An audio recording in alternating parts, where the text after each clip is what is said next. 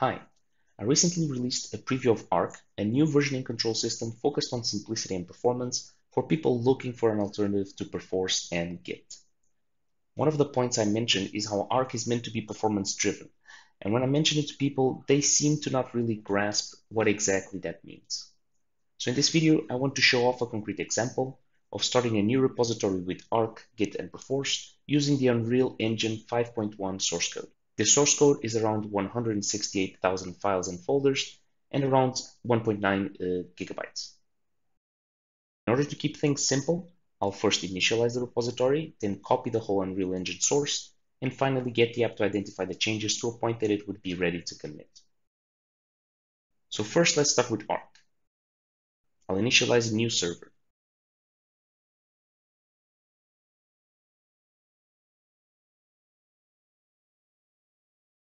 Then I'll open the client application and set up my local workspace and connection to this server.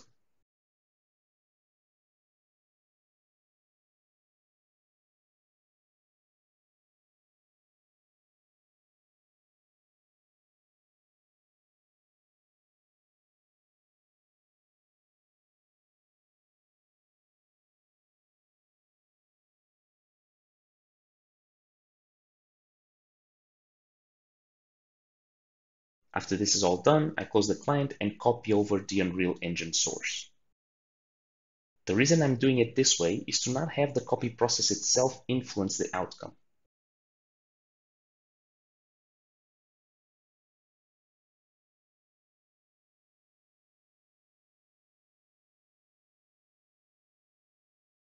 Now that the copy is done, I'm going to open the client app and start this timer.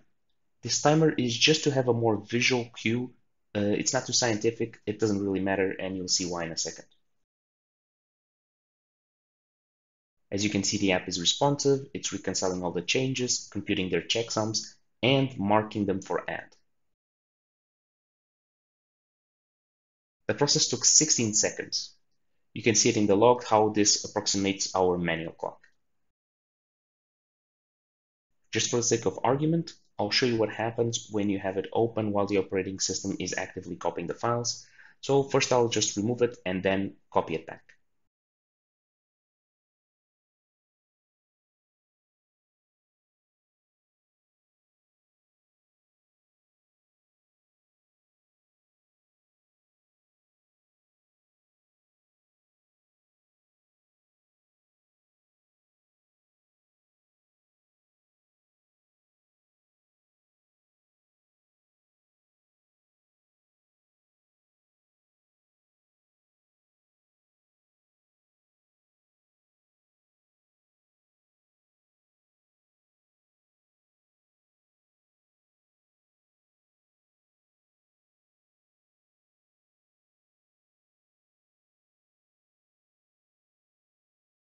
If you pay attention to the logs, you'll see that the reconcile runs multiple times. And when it's over, if we add up these multiple reconcile times, we'll get something close to our manual timer.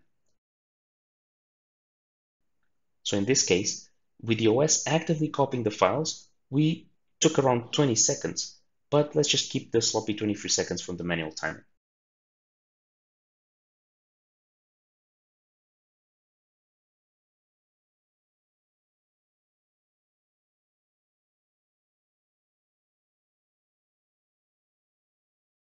So now we'll look into Git. For Git, I'll use SourceTree, which is a quite common client for it.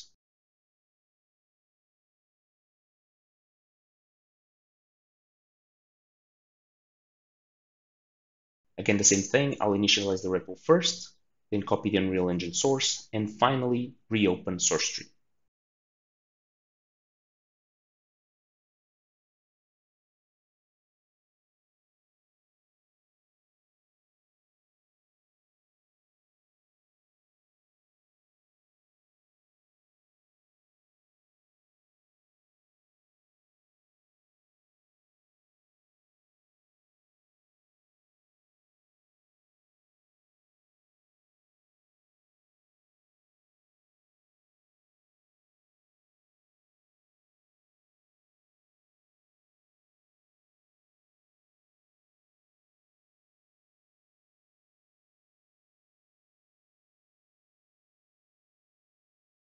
Source tree will also start using a lot of resources, especially memory.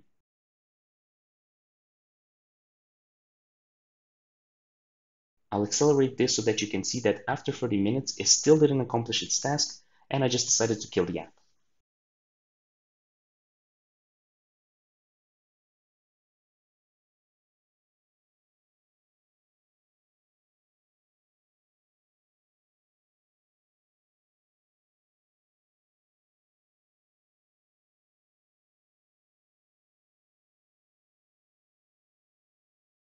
This means that after all this time, we still weren't ready to commit the code.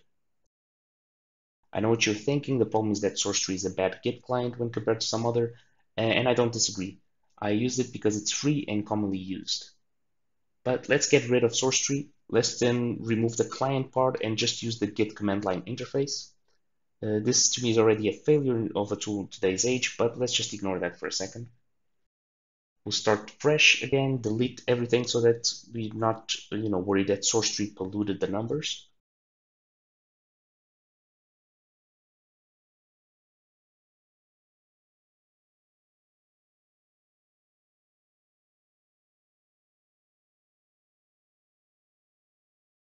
First, we initialize the repo, and then let's add the files. This basically stages all the changes.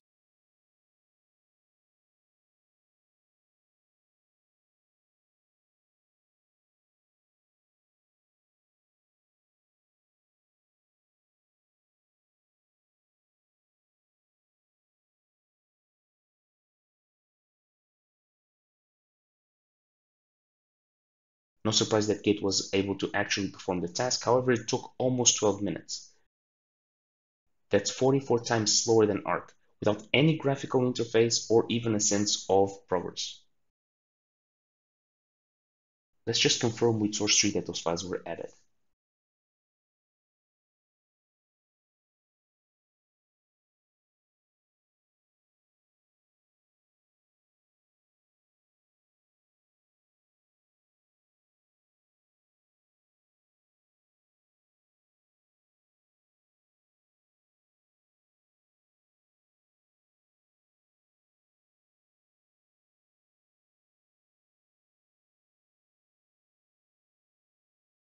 As you can see, after a bit, they show up as staged, but you can't really even interact with the SourceTree. It just becomes completely unresponsive.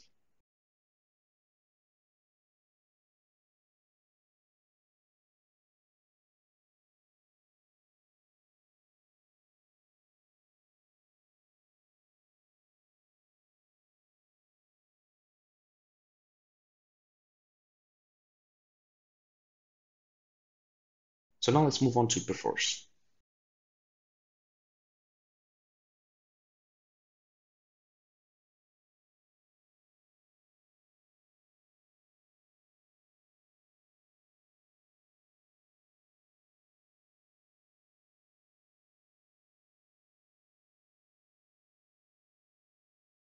For simplicity, we'll create a local repository.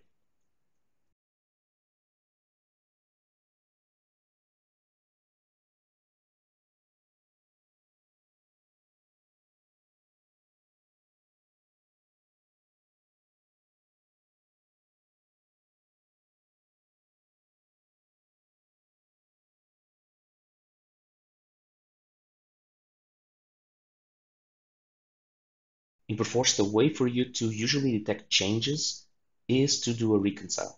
However, if we do a reconcile, we'd be here for another hour, so we'll just take the shortcut and tell it to just add the files. Perforce becomes momentarily unresponsive, but does much better job in maintaining responsiveness when compared to SourceTree. That being said, anybody that has been using Perforce for a while will tell you that a lot of these things are cheap tricks. For example, it doesn't refresh in real time, and it starts showing only the number of files in a change list.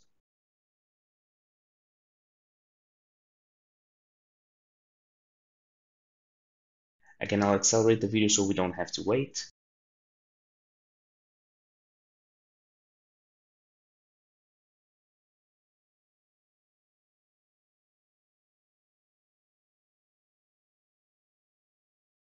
In the end, Perforce took around the same time as the Git command line interface, so over 44 times slower than Ark.